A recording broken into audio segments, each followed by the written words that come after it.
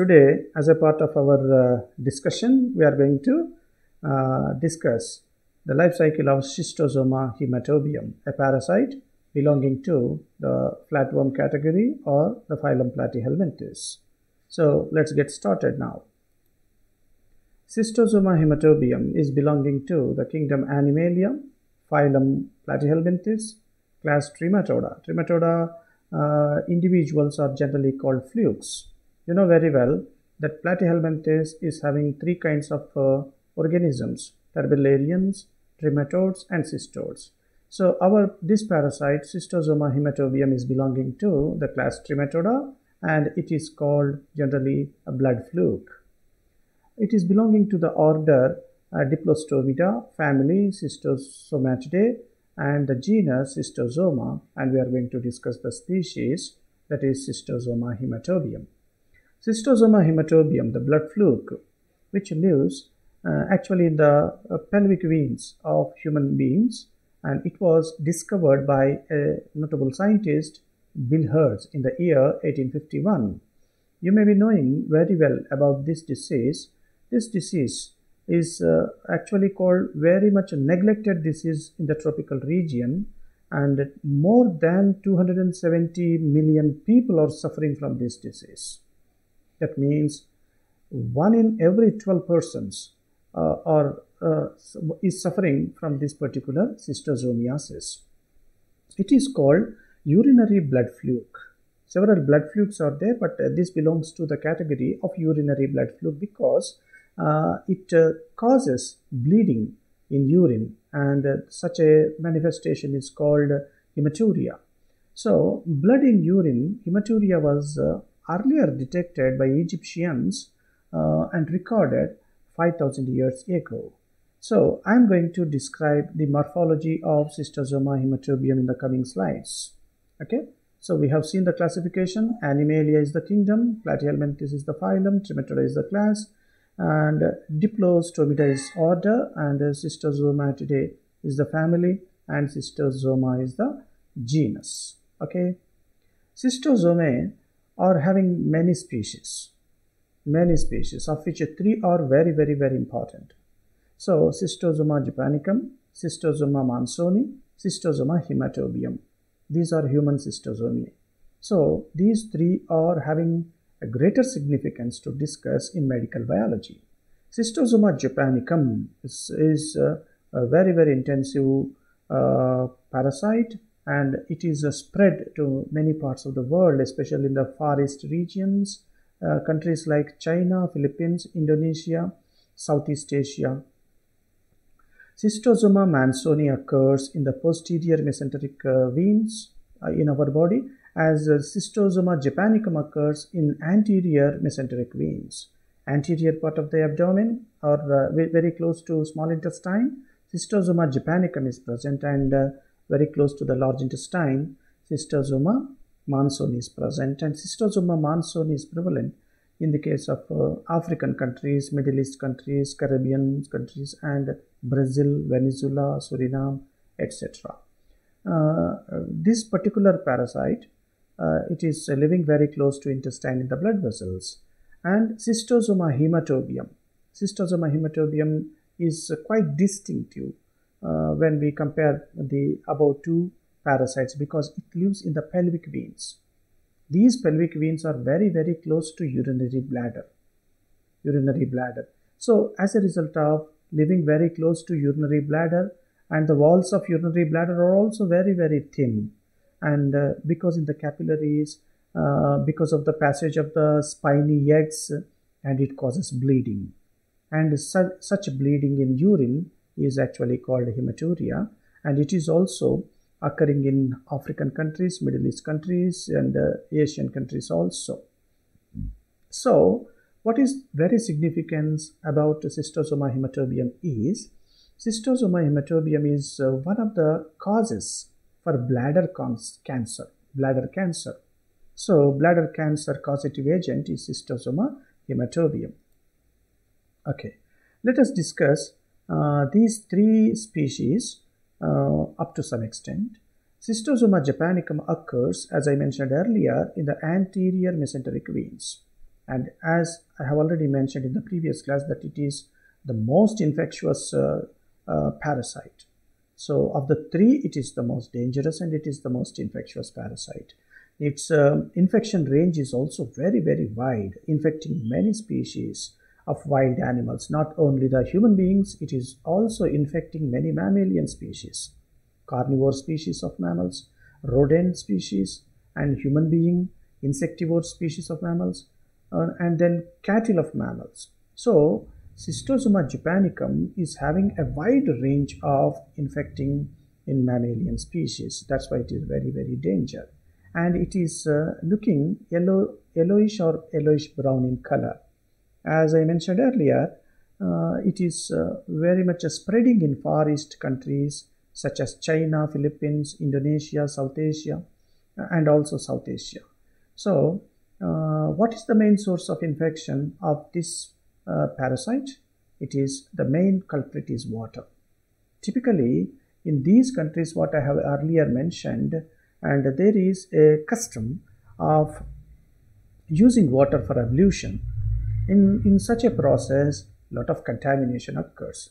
Contamination of water with the feces, human excreta, is considered a very, very important cause. And it is also a factor for zoonosis.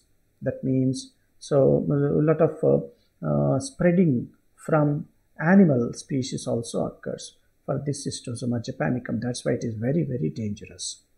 The male Schistosoma japonicum are 1.2 centimeters in length and 0.5 millimeters in thickness. The females are measuring 2 centimeters. Say females are quite longer than male when compared in their length, and females are a bit in what is that called? They are having less diameter, 0.4 millimeter diameter. Okay. One of the important feature is that Schistosoma japonicum is having a secondary host. The secondary host is Oncomelania species of nails. Okay. So here there is a small spelling mistake. This is a host, a secondary host. Schistosoma japonicum causes a characteristic disease that is called Katayama fever. Katayama fever is manifested with liver malfunctions, liver fibrosis, liver cirrhosis, and liver portal circulation hypertension, and the spleen get also damaged, splenomegaly. Spleen enlarges. So some of the eggs may pass to the liver and enter the lungs, nervous system, and other organs where they can adversely affect the health of infected individual. So it is the most severe species among the three Schistosoma species. And the second species, Schistosoma mannsoni. You can observe this slide here. Schistosoma mannsoni photograph taken by certain researchers. Well, I have mentioned here their address. So the male is somewhat thick and the male is short, and the female is completely accommodated in the male itself. This is female and this is male. Okay, Schistosoma mannsoni occurs in the posterior mesenteric veins, and it is spreading in African countries, Middle East, Caribbean, Brazil, Venezuela, and Suriname. The adult lives in the blood vessels, especially the mesenteric veins near the human intestine. Okay, it causes intestinal schistosomiasis, and hepatic schistosomiasis. So, like japonica, it is also causing intestinal or hepatic schistosomiasis.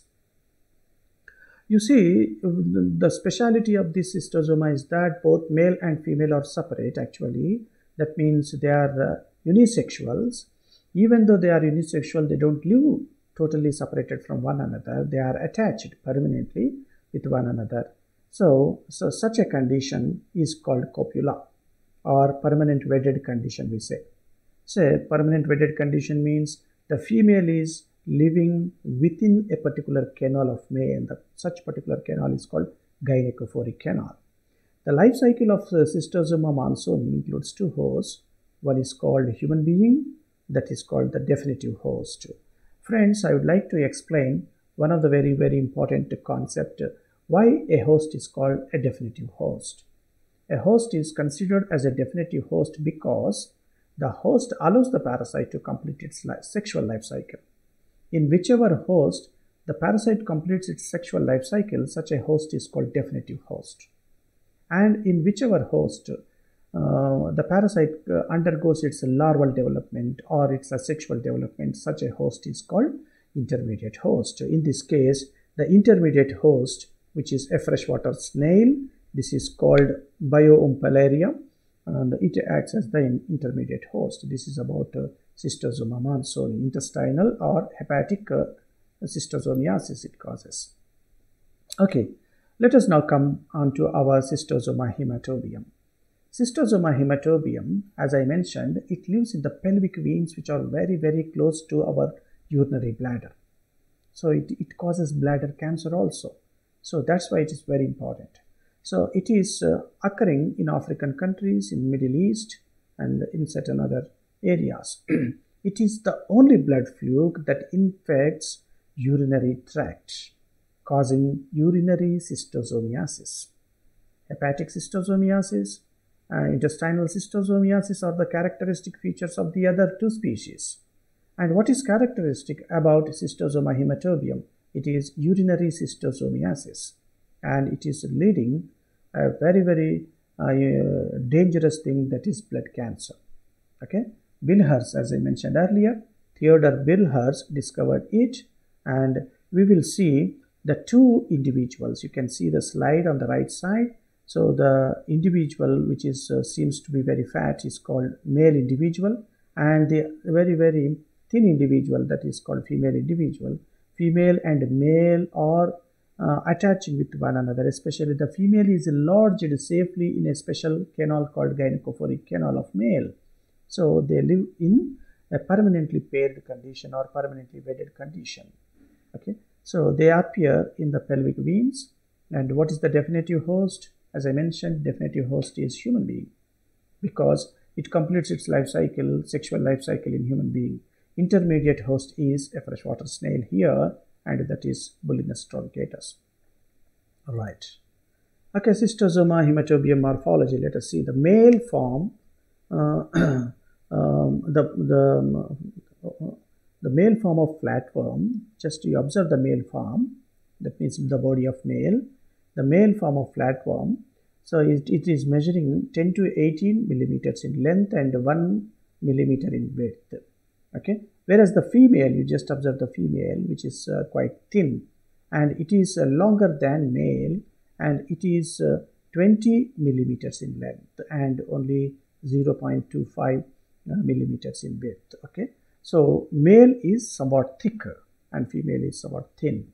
Male is, when compared to the length of the female, male is short and female is somewhat long. And the very important thing here we have to note is, if you can observe the male, except the anterior part and posterior part, the entire part of the male is flat. Okay, it gets folded. When the flat body get folded, this kind of fold is going to create a canal, and that canal is useful for accommodating the female. Hence, the canal is called gynecophoric canal. Gynecophoric canal. So, actually, this is a flatworm. Platyhelminthes phylum includes all flatworms. All the worms are flat. Okay, so this flat body get folded. Okay, get curled. Because of this curling nature of both the sides, there is created a canal, and such canal is known as gynecophoric canal, in which the female is wrapped up.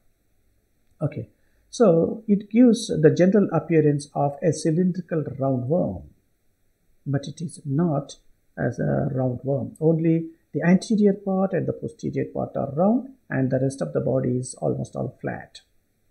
On contrary to this, on contrary to male, the female is totally looks like a roundworm, because it is not flat at all. It is totally, its appearance is completely cylindrical, just like a roundworm. Okay, only the extreme anterior and posterior part of the male are round, but whereas in female, entire body is round. And you just observe, my friends, you just observe the female worm, the female anterior part of the female as well as the posterior part of the female are exposed. The rest of the part is completely lodged inside the gynecophoric canal. Okay, let's go to the next slide. Okay, I have drawn the life cycle of Schistosoma haematobium. So let's see this diagram. Life cycle.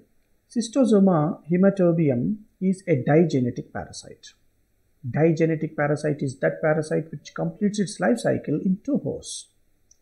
What is the categorization of the host? A definitive host and intermediate host. Okay, the definitive host of Schistosoma haematobium is human being, because inside the human being, Schistosoma can complete its sexual life cycle. Okay, so the intermediate host is a snail. Intermediate host is a snail because inside the body of the snail, larval development occurs for the parasite and asexual reproduction goes on. So the definitive host is man and intermediate host is a snail. Let us see, whenever a healthy person comes in contact with a certain contaminated water, what happens? When a healthy person comes in contact with contaminated water, contaminated in the sense, in such contaminated water, all these infective stages are there. These infective stages are called cercarial larvae.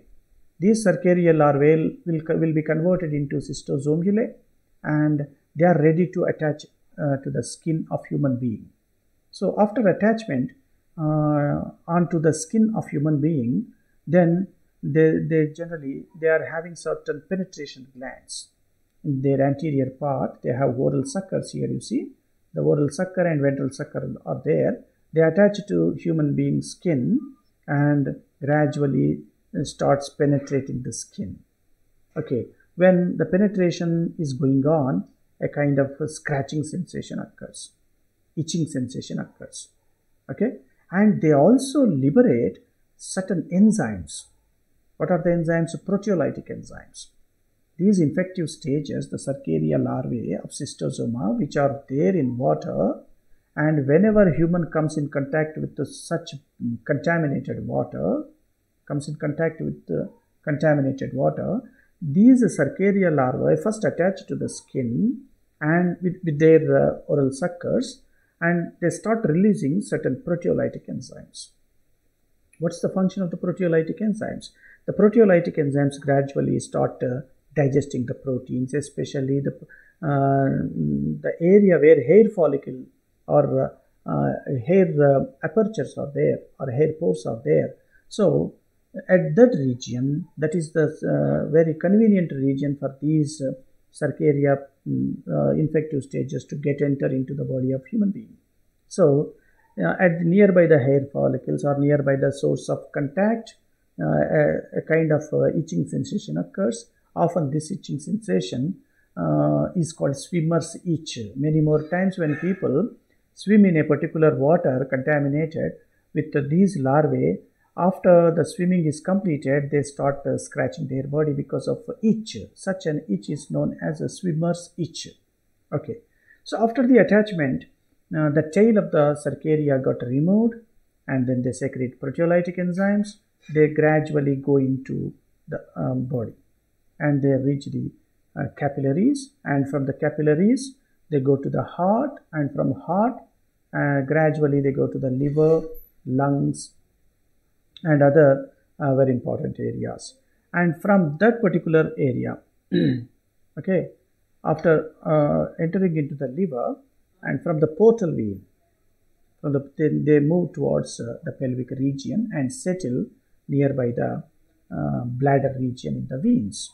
Okay, now after reaching to their destination, they take 4 to 6 weeks for sexual maturity.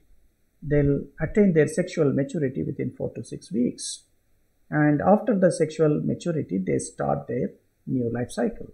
Okay, these parasites, especially the male and female individuals, can survive for 3 to 4 years. Their lifespan is 3 to 4 years. They can remain in our body.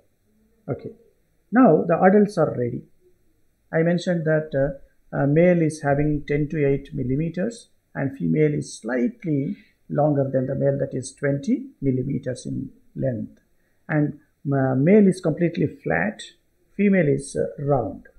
Okay, the flat part of the male get curled or folded to create a canal to lodge the female. Okay, as we have already discussed. The lifespan of Schistosoma haematobium adults is 3 to 4 years. How much time does it take? Do they take to attain sexual maturity? 4 to 6 weeks. Now, the male and female are ready. So, the male and female are there in complete wedded condition, permanent wedded condition called copula. So, they undergo copulation, and as a result of copulation, the sperms and eggs get mingled with one another, and this is known as fertilization. When fertilization is over, then the female from its posterior part start laying eggs. Friends, the eggs of Schistosoma haematobium are very, very special. In what way they are special? They are having small spines. So, they are having spines. These are called spiny eggs. These spiny eggs are liberated in the pelvic veins, which are very close to urinary tract or urinary bladder.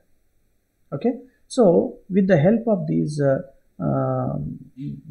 spines and other things, they cause damage to the capillaries nearby the pelvic region, and they get enter into urinary bladder. This is the only way that they can escape from our body into the surrounding water. So, how do they escape? Simply, they pass from the pelvic veins into the urinary bladder. They get mingled with the urine, and then when a person maturates, passes the urine, along with the urine, all these spiny eggs go into the water. And so, now parasite has come out of the body. Parasite means here it is there in the form of eggs. Adult parasites live there in the body, but eggs will come out of definitive host into water. These spiny eggs, they remain for 15 minutes in fresh water and immediately hatch out. The eggs are now hatched out into the first stage larva of Schistosoma haematobium. The first larva of Schistosoma haematobium is called a miracidium. It is called a miracidium. Miracidium looks like a tervellarian. You see, you'll find ciliated epithelium like this. For cilia are there, ciliated epithelium. It is useful for locomotion or swimming in water, and it is also having some penetration glands to get enter into its next target, that is secondary host snail, and internal some structures are seen here like flame cells, etc. So for 15 minutes, after 15 minutes, eggs hatch out into these larvae. The first stage larvae are called miracidia. Okay, miracidia have certain time period. Okay, so they have certain, what is that called, mitochondria, like that. They have certain energy sources in their body, but these energy sources will be and they are what is that called, suitable only for 24 hours to 28 hours only. Within one day, they have to reach their destination, that is snail. Okay, so otherwise their energy sources get exhausted. So when the miracidia larva has got no chance to enter into the snail, the secondary host, they immediately die. So they have only limited time of 24 hours to 28 hours because they have got the energy sources very, very limited. Now, they swim in water in search of the secondary host, that is snail. For Schistosoma haematobium, Bulinus truncatus is the secondary host. Then the miracidia penetrate into snail. They reach the liver part of the snail, and gradually they are converted into the next stage. The second stage larva is called sporocyst. First stage larva is a miracidium, and the second stage larva is called sporocyst.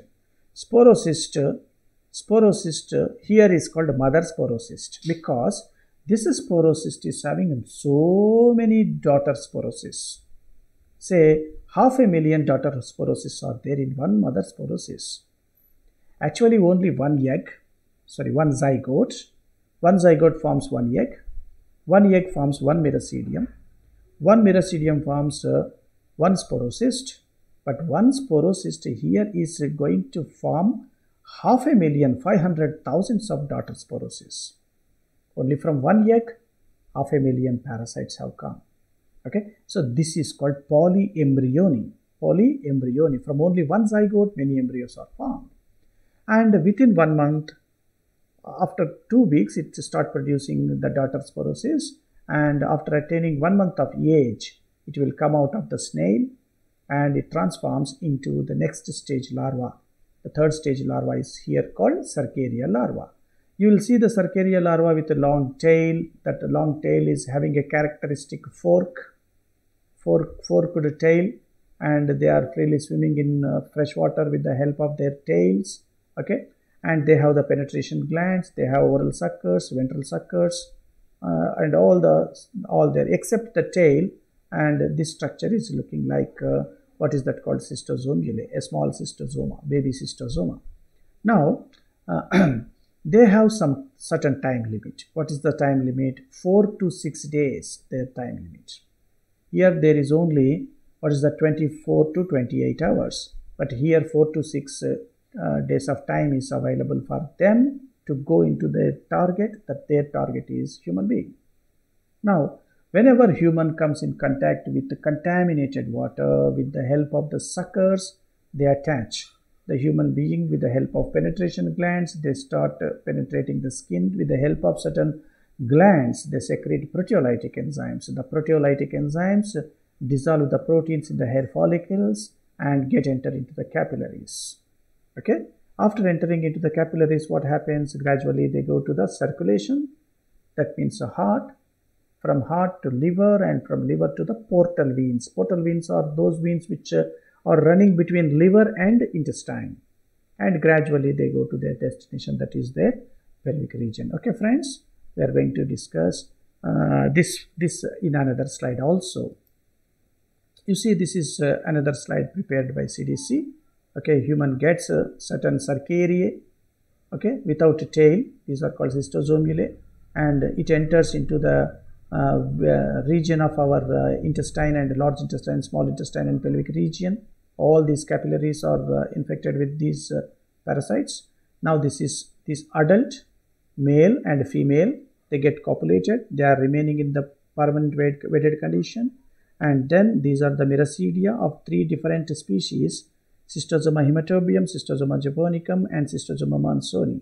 Merothelium is forming, and these merocedia, these are the eggs, and this is merothelium. These merocedia, they search their intermediate host, and they develop in the liver of that intermediate host into sporocyst.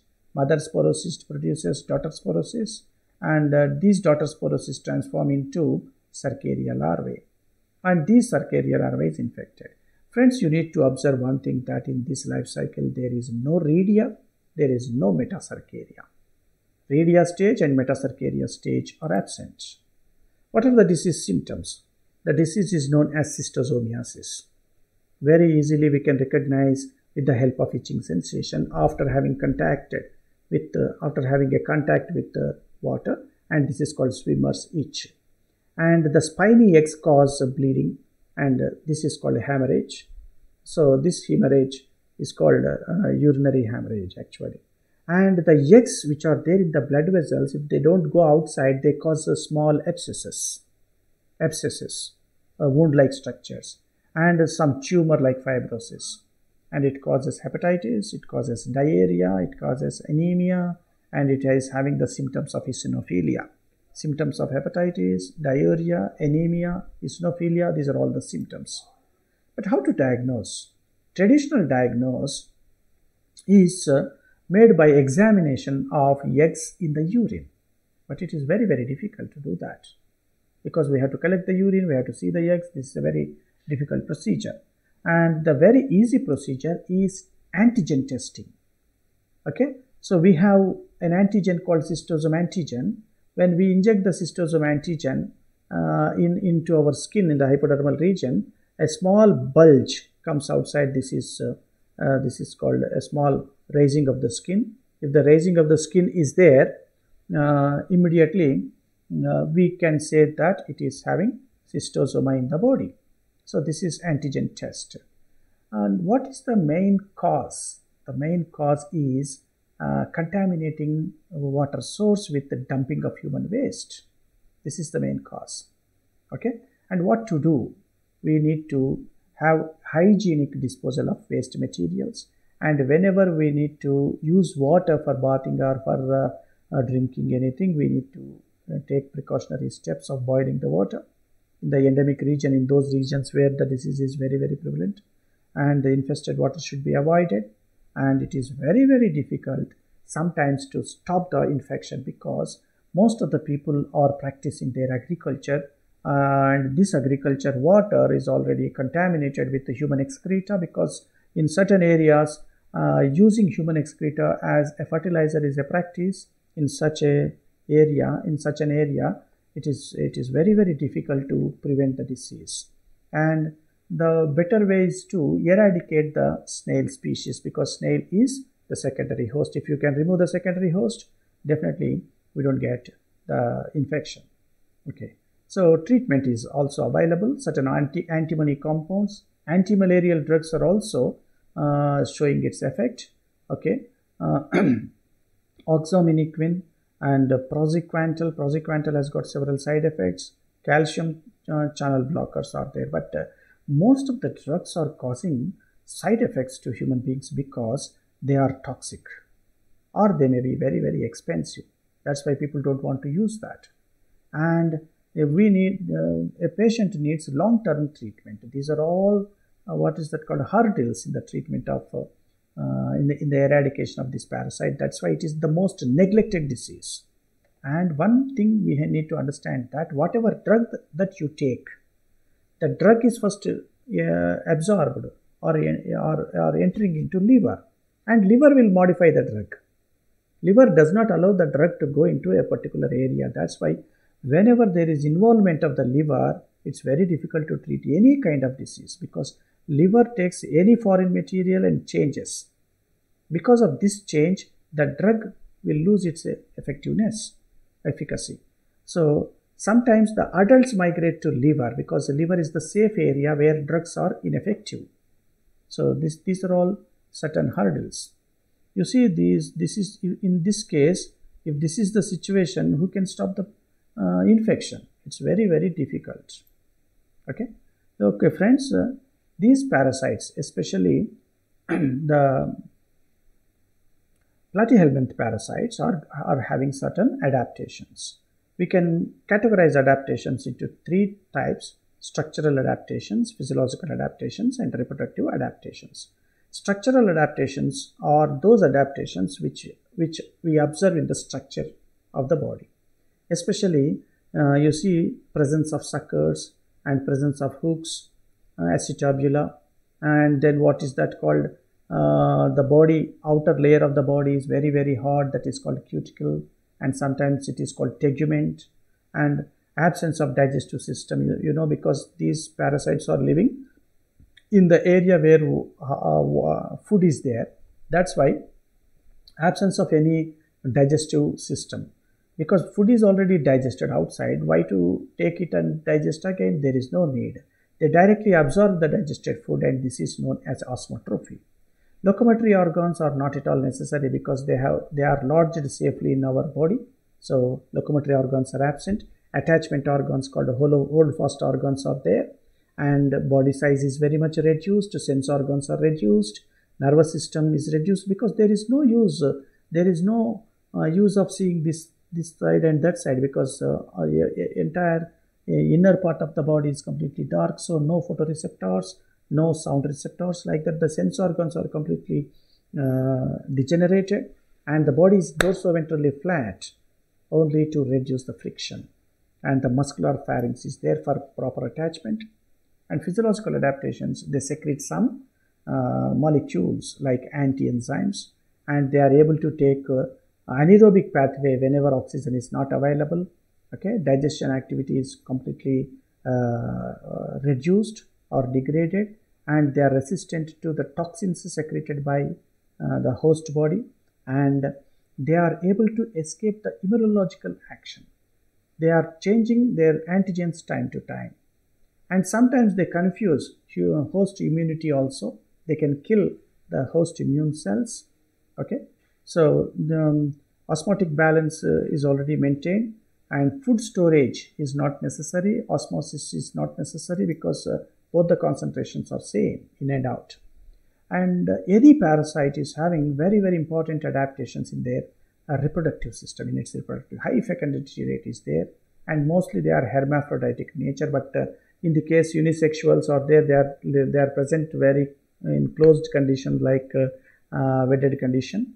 And then Taenia solium, if you can see, it releases 35,000 of eggs a day, very high rate of egg production.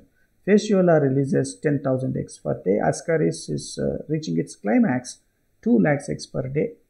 And they are having cystic stages to tide over the unfavorable conditions, and they are having complex life cycles.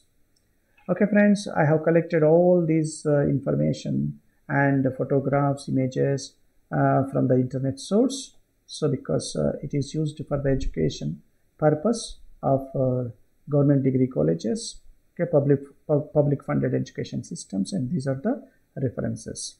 Thank you friends. Thank you very much for watching this video. Thank you.